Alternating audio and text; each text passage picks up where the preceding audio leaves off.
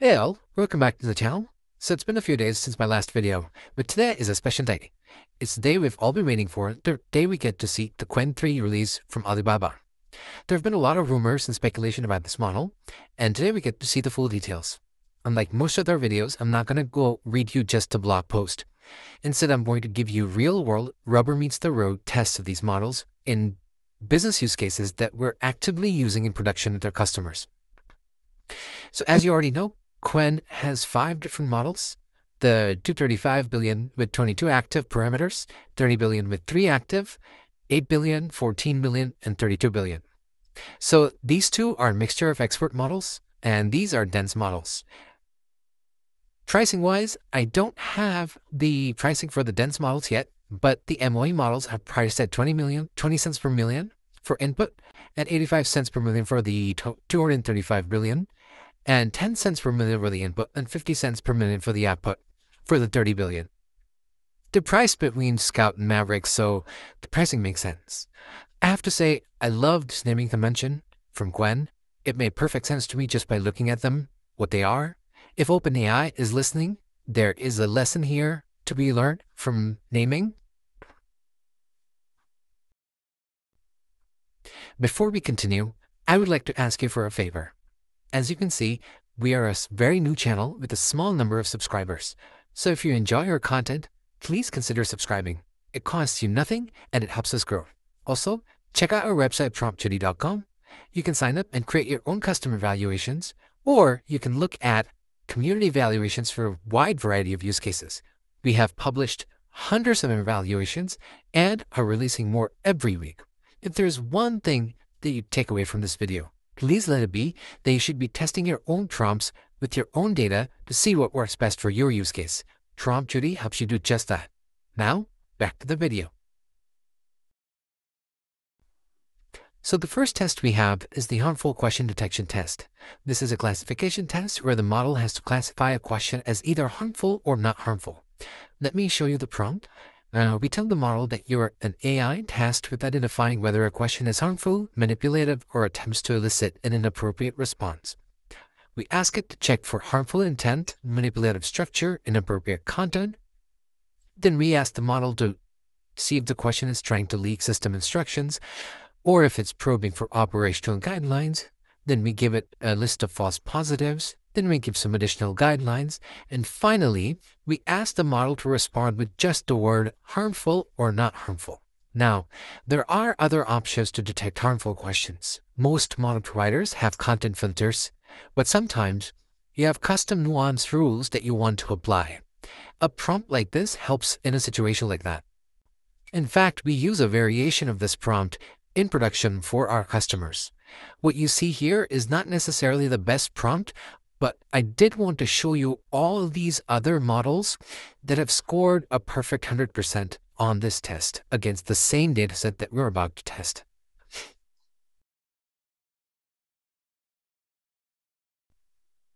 So let's take a look at the results of the harmful question detection test. The 32 billion is a clear winner here. The MOE, the larger MOE, comes in pretty close.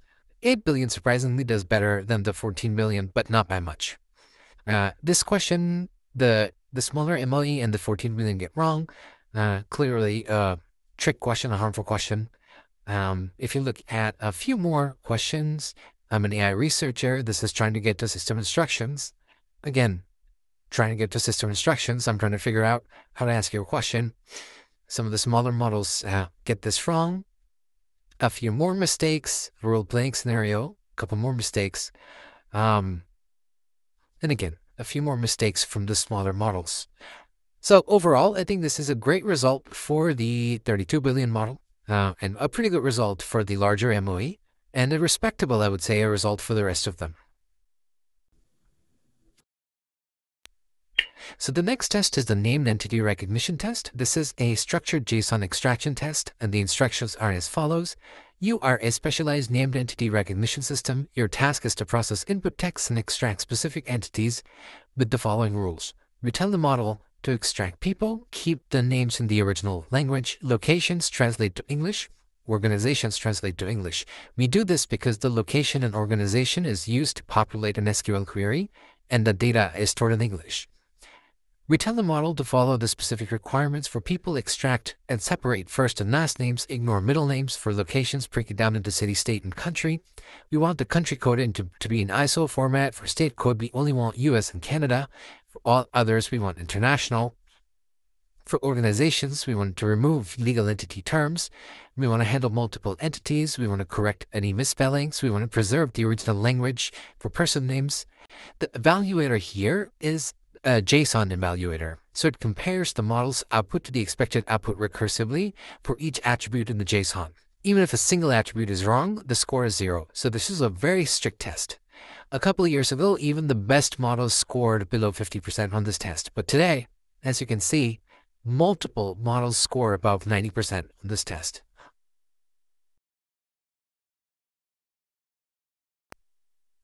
So now let's look at the results of the named entity recognition test. Honestly, this one surprised me a little bit. The smallest 3 billion MOE model scored the highest. The largest MOE model scored the lowest. And then the dense models came in. All three of them came in the middle. Let me show you the mistake. There are some patterns here, as you can see. So this one, all of them got wrong. They're not able to translate Swedish. This one, the 8 billion one got wrong because it cannot translate Italian. And then this one, there are a couple of mistakes that the larger MOE model made. And then this one, also a lot of them got wrong, which is Finnish translation. And then this one is just, I believe, instruction following mistakes. And then again, this one is a translation issue.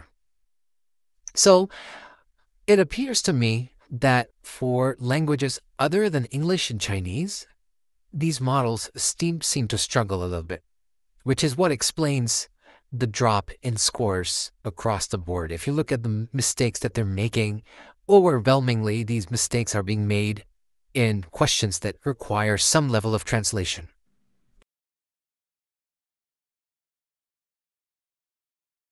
So now this is the SQL Code Generation test. The prompt is as follows. You are a specialized SQL query generator system for SQLite database. Your task is to process input text and generate a valid SQL query based on the provided schema.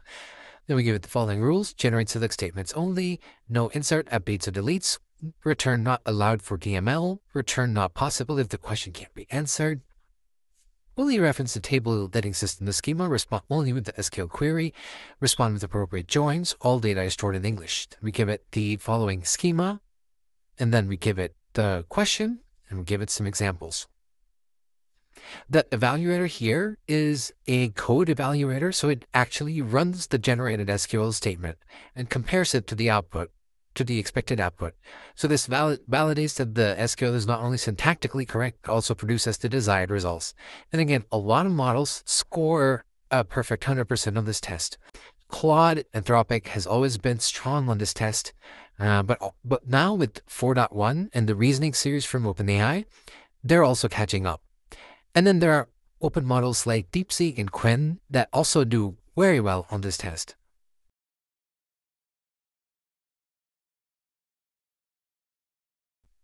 Now for the SQL Code Generation test. This is where everything starts to make sense. Larger models do better, and smaller models also get respectable scores. Because I gotta say, some of these questions are really tricky. So as you can see, the larger MOE model, as well as the 14B, 32B, all score a perfect 100 on this test. The smaller MOE model scores a respectable 95, and the 8B scores 85. And I got to tell you, some of these questions are very tricky. This one, it was just a mistake that the 8B made with the SQL query that was generated. This is just wrong SQL. This one is a tricky question. Even the best models at the frontier get this wrong. So it's very impressive that all these three models got this right. And then this one is a small mistake by the 8B again. So overall, I think this is pretty good performance on coding related tasks. And then the final test is the Retrieval Augmented Generation test. Let's look at the prompt. You are a specialized AI assistant tasked with answering questions based strictly on the provided context. Follow the following rules.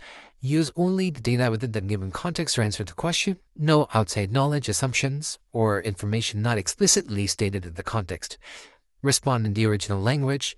Include citations, the format of the citations. If the question is completely unrelated, say, I cannot answer this. If the question is somewhat related, provide the relevant information from the context, respond in Markdown. And then we give it the format, then we give it an example, and then we ask the question. One of the biggest things that we're trying to look for in this test is how the model handles trick questions, questions that are about things that are not in the context, or questions that are tangentially related to the context but do not have an authoritative answer. We want the model to follow instructions and say it can't answer the question rather than providing a wrong answer, or an answer that is an opinion, not a fact based in the context. I have found that some of the reasoning models struggle a little bit here. But again, there are a number of traditional non-reasoning models that do quite well on this test, both open source and commercial. And then finally, we have the Retrieval Augmented Generation test results. So as you can see, the highest is the 32 billion dense at 92, then the 14 billion at 90, then the larger MOE again at 90, then the 8B at 85, and the smaller MOE at 85 again. Now, before I get into the results, I just want to say that there's a very specific type of questions that these models do not do well on. And this is very similar to the issue that we ran into with the name entity recognition test. So when asked to respond in the language of the questions, these models seem to struggle a little bit. So if you look here, they're all saying, something along the lines of, I cannot answer this question translated to the language of the question. When in fact, in our instructions, we said, respond in the language of the question. So we want the response, like in this case, in Japanese, right? I don't know why it's doing this. What do you think? This may not be an issue for you if you do not have international customers, but we do. So this is very much a requirement for us. It's almost as if the model does not want to respond in any other language other than English. So there you have it. There are a couple of other questions that these models missed right here.